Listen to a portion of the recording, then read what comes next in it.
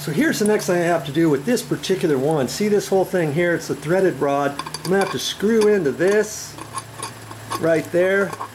And if you notice, there's a nut on here. So I'm going to screw that in and see it. I'm going to read the directions or whatever. When I get that to the right height, then see I can tighten that up so it's not going to spin. And I'll clamp that down with a pair of pliers.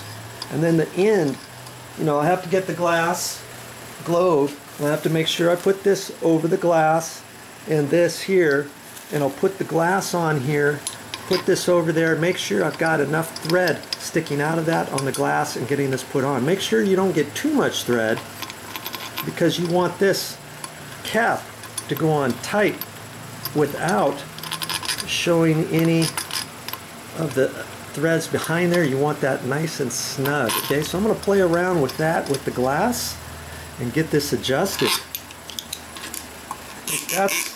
That'll be the next thing that I do.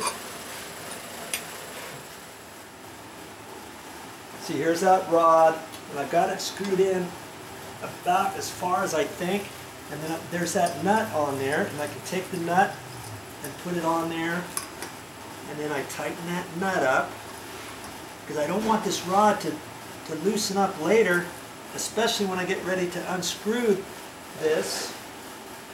Okay, so then the glass, just checking it all out here. Cap goes on here. Make sure it's snug, and it feels snug, you see there? So when I get ready to unscrew this, if I didn't have that nut tight, I could unscrew the whole long rod or something. I don't really want to have to mess with that each time. Okay, so I think I have that all adjusted right. Okay, double check this nut. Make it snug. Okay, there. That's your next step. And see, this is where your light bulbs go, obviously. And I only got one bulb here. I'm only going to put one bulb in. And then next time the owner goes to the store, she'll have to get another bulb.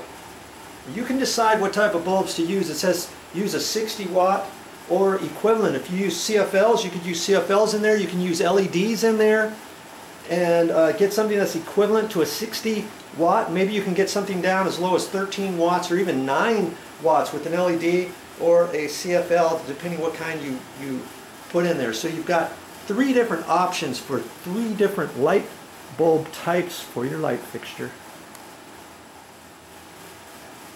Now here's one thing I didn't mention yet. If your light switch has a dimmer switch on there, if you want the light bulbs to dim, and if you get CFLs on here or LEDs, make sure you get the type of LEDs that are dimmable or the CFLs that are dimmable, because if you don't, I know that you can get some CFLs that are not dimmable, and when you turn the dimmer up and down, nothing happens. It'll go on and then it will go off, or it might blink a little bit when you try to dim it. Okay?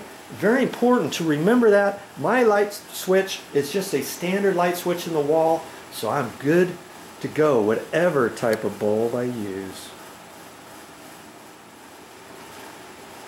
So now I've just flipped it upside down, and I want to take my black wires, and these wires are stranded wires. So what I like to do first is take all the little stranded wires on each wire and kind of twist it all together on itself.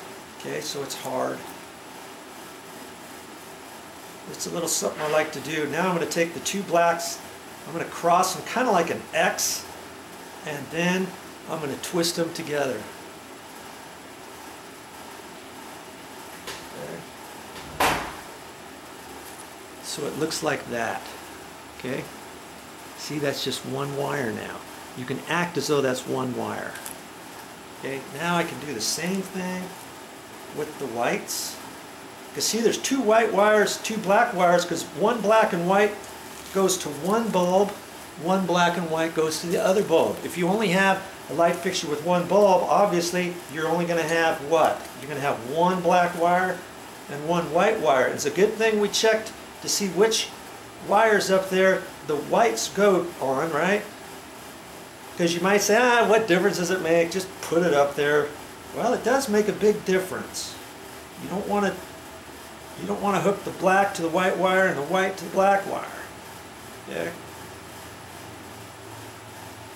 Okay. And I have my ground wire. Now I've got to look at the light fixture now, make a determination where I'm going to connect the ground wire. But enough of that. The next step. What's the next step? Yeah, we got to put that little backing plate up there, remember?